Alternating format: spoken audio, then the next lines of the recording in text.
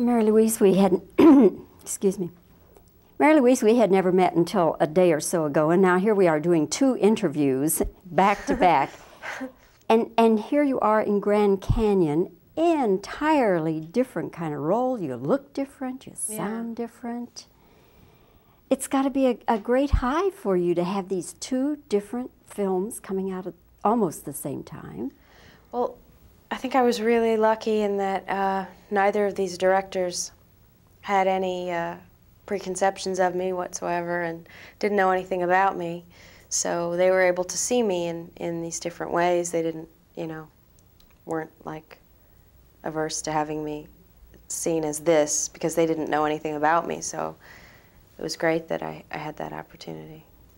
Were other women considered for both roles, or were you just recommended and they said, good, take her? Well, didn't work that way. I know Fried Green Tomatoes took a while to convince some of the money people since they didn't know who I was. And John sort of was very strong and great about that. John Evnett, the director. Mm-hmm. But I don't know who they saw or who they thought of for either part, really. I didn't know. When you read, which scene did you have to do? For this movie? Mm-hmm. The scene where she quits, and also the scene in the car when she gets her window smashed with the cop. Those 2 scenes is what I think that's what I read. Have you ever had an experience that really just half frightened you to death? Well, I've had a few living in New York. Sometimes they happen on a daily basis there. Were you ever mugged? Never. Not with, never anything as violent as what happens in this movie. But I've had, you know, been pushed, had my purse taken. But I've been spared any sort of great horror happening to me. Is there any way at all that you can draw a comparison between your role in Fried Green Tomatoes and your role in Grand Canyon?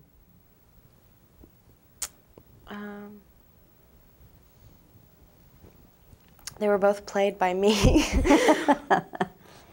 I don't think so. I don't know. I never really thought about it. I played them really close together. I had 2 days in between the 2 movies. So I sort of switched pretty quickly into the other mode. But I never really thought about it. I think they're pretty different. I understand that you have some Texas connections. Now, your sister, Sage Parker, is from Dallas. Right. Okay.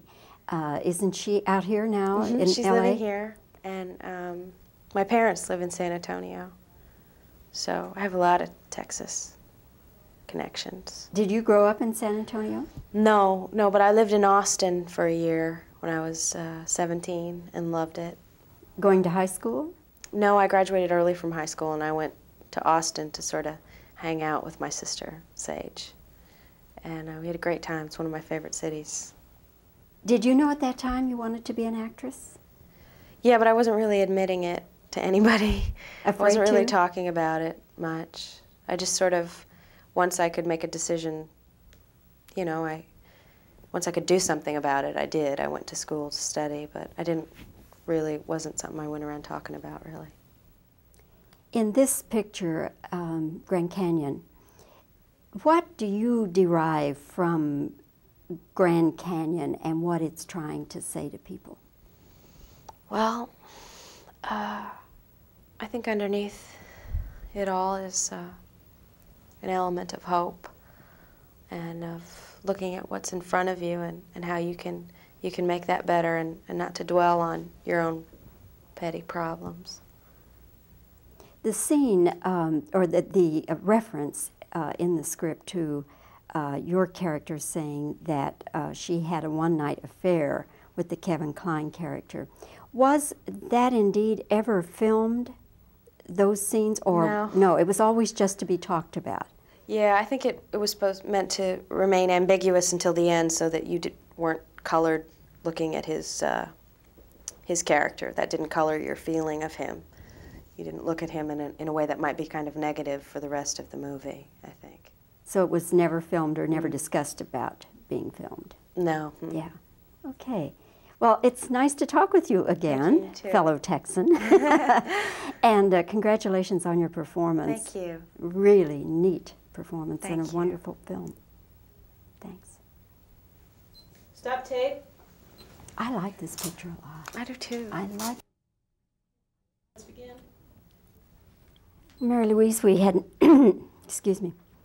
Mary Louise, we had never met until a day or so ago, and now here we are doing 2 interviews back to back. And here you are in Grand Canyon, entirely different kind of role. You look different, you sound different. It's got to be a great high for you to have these 2 different films coming out at almost the same time. Well, I think I was really lucky in that neither of these directors had any preconceptions of me whatsoever and didn't know anything about me. So they were able to see me in these different ways. They didn't, weren't like averse to having me seen as this because they didn't know anything about me. So it was great that I had that opportunity. Were other women considered for both roles, or were you just recommended and they said, good, take her? Well, didn't work that way. I know Fried Green Tomatoes took a while to convince some of the money people since they didn't know who I was. And John sort of was very strong and great about that. John Avnet, the director. But I don't know who they saw or who they thought of for either part, really. I didn't know. When you read, which scene did you have to do? For this movie? The scene where she quits, and also the scene in the car when she gets her window smashed with the cop. Those 2 scenes.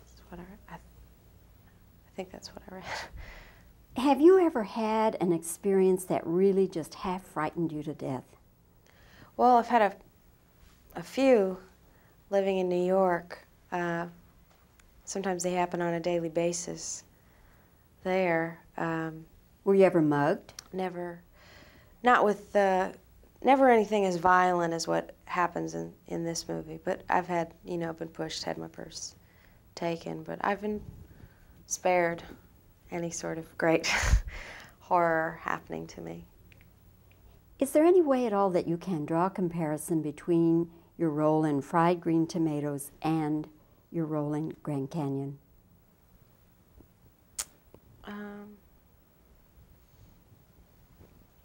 They were both played by me. I don't think so. I don't know. I never really thought about it. I played them really close together. I had 2 days in between the 2 movies. So I sort of switched pretty quickly into the other mode. But I never really thought about it. I think they're pretty different. I understand that you have some Texas connections. Now, your sister, Sage Parker, is from Dallas. Right. Okay. Isn't she out here now in LA? She's living here, and my parents live in San Antonio. So I have a lot of Texas connections. Did you grow up in San Antonio? No, but I lived in Austin for a year when I was 17 and loved it. Going to high school? No, I graduated early from high school and I went to Austin to sort of hang out with my sister, Sage. And we had a great time. It's one of my favorite cities. Did you know at that time you wanted to be an actress? Yeah, but I wasn't really admitting it to anybody. I wasn't really to? talking about it much. I just sort of, once I could make a decision, once I could do something about it, I did. I went to school to study, but wasn't something I went around talking about, really. In this picture, Grand Canyon, what do you derive from Grand Canyon and what it's trying to say to people? Well, I think underneath it all is an element of hope and of looking at what's in front of you and how you can make that better and not to dwell on your own petty problems. The scene, or the reference in the script to your character saying that she had a one-night affair with the Kevin Kline character, was that indeed ever filmed, those scenes? Or no, it was always just to be talked about? Yeah, I think it was meant to remain ambiguous until the end so that you weren't colored looking at his character. That didn't color your feeling of him.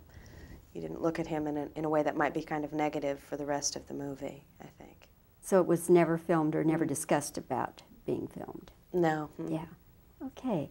Well, it's nice to talk with you again, fellow Texan. And congratulations on your performance. Thank you. Really neat performance and a Thank you. wonderful film. Thanks. Stop tape. I like this picture a lot. I do too. I like